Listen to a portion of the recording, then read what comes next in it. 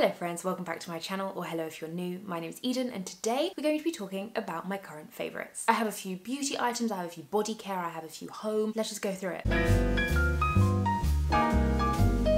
The first category we're going to start with is body care. And if you follow me on TikTok, you'll know that I love the Laura Mercier Creme Brulee body cream. But as you can see, it's well and truly finished. Then I received the Laura Mercier Fresh Fig body cream. Laura Mercier body creams, oh my gosh. I don't know what they put in here. I don't know, but it's great. I don't think you understand the level of moisturization, the level of hydration my body receives when I put these on. The only thing that made me not absolutely love it, give it a 10 out of 10, is the scent. The creme brulee scent was way too sweet for my liking, and I like sweet scents, so that's telling you something. The fresh fig scent is a lot fresher, obviously, as the name suggests. However, it's still not there. It's not, oh my gosh, I want to be known by the scent. This is going to complement the perfume that I'm putting on today. The majority of my body moisturizers that I use are scentless, so they don't clash with whatever perfume I'm wearing that day. I know that they have two other scents, so I'm definitely going to try them, but straight off the bat, hydration level,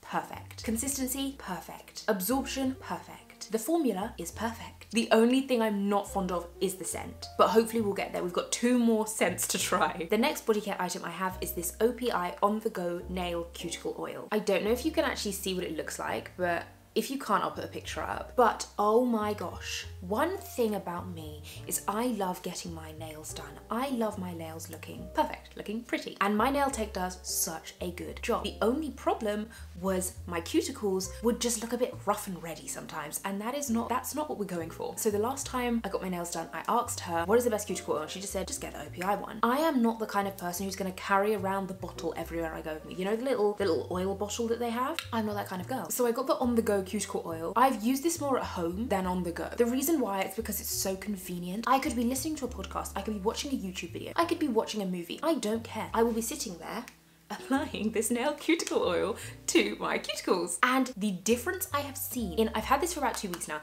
the difference I have seen in 1 week, not two, 1 week is insane. So if you don't have a cuticle oil, get one. And if you're not the kind of person who wants all the mess of the actual oil bottles, get the On The Go version. The next item is actually a hand sanitizer. I finished it recently. I haven't bought a new one, but I'll put a picture of what it looks like. I love pink things. Pink things are great. So when I found this cute little pink hand sanitizer, I was like, yay, come with me. And when I smelt it, it was so pleasant. It wasn't obnoxiously scented so that it would clash with your perfume, but it was a pleasant, not too hand sanitizer-y smelling, just a pleasant, simple scent. It wasn't sticky, which, oh my gosh, hand sanitizer that's sticky and, oh, not fun at all. It wasn't sticky, it went on well, it smelled pleasant, smelled quite clean. Overall, great hand sanitizer experience. And I'm so particular about my hand sanitizers, so this means a lot. The next item is this diptyque perfume and it's called Opsis. I actually mentioned this in my most complimented perfumes of 2023 video, where I only had the sample, but I got the real thing. And this has been giving me non-stop compliments. It's the perfect skin scent. It's not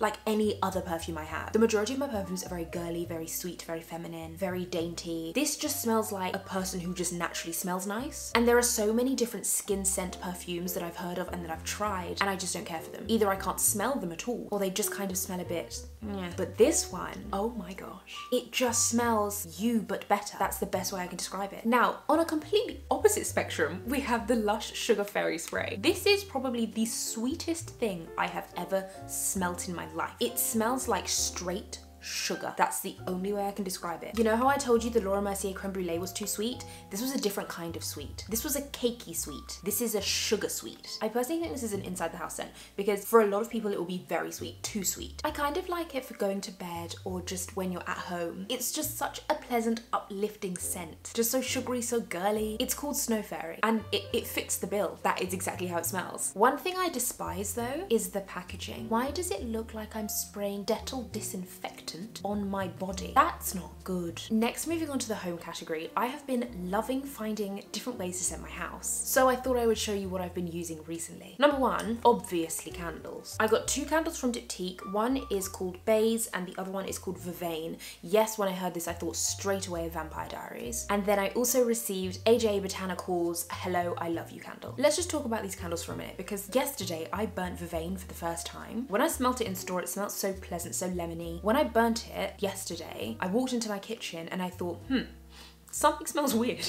I don't know what it is. But I do like how subtle yet strong these scents are. Out of all of these candles, which ones would I recommend? I like Bays. AJA Botanicals, in the nicest possible way, smells very botanical. It smells very natural. And I do think it is. I think it's supposed to be a clean candle company, I believe. And I love how it looks as well. It smells quite nice and warm. All of these are very good year round. Out of all three of them, which one would I recommend? Probably either Bays or AJA Botanicals Hello I Love You. But this is just the recent candles that I've got. This isn't my whole candle collection. The next candles I think I do want to get are from Jo Malone. I think there's Salt and Stone, and there's also another company, but I've completely forgotten it. They are also ones that I want to try out. The next thing I've been trying out to make my house smell even nicer is simmering pots and using essential oils. And this essential oils kit, I think my mother got it for me. It's so good. Let me list off all of the essential oils that it has in here. It has frankincense, tea tree, lemongrass, bergamot, peppermint, rosemary, eucalyptus, neroli, ylang ylang, I don't know how to pronounce that, lemon, sweet orange, grapefruit, cinnamon, and lavender. They are so pungent, they are so good, they project. Some I've used more than others. For example, when I've been having showers, I would put a little bit of eucalyptus oil at the bottom of the shower floor, and then the steam and the water have been kind of scenting the air, and it smells so good, especially in the morning when you're trying to wake up. Lemongrass, lemon, eucalyptus, mint, all of them on your shower floor, perfect. I've also been using these essential oils in conjunction with simmering pots. For simmering pots, there are loads of different recipes you can find on Pinterest, on TikTok, probably on YouTube, and I've kind of been roughly following them, but using the ingredients that I have at home. So for example, there was a Christmas one that I tried where I didn't have any fresh cranberries. So what did I do? I made it up as I went along, and they've been working really well. One that I've recently found that I really do like is cut up lemons, a bit of lemon essential oil, cloves. Cloves are so strong. You do not need a lot. And rosemary essential oil. It made my house smell so fresh, yet a little bit spicy. I don't know, it smelled like a gourmet candle. It was great. I don't think gourmet was the right word, but hey. Moving on to skincare and hair care. The one hair care product I have to show to you is this Olaplex No. 9 Bond Protector. Now I have been using this for quite some time. I've been using this before I straighten my hair, before I put on heat protectant on clean hair,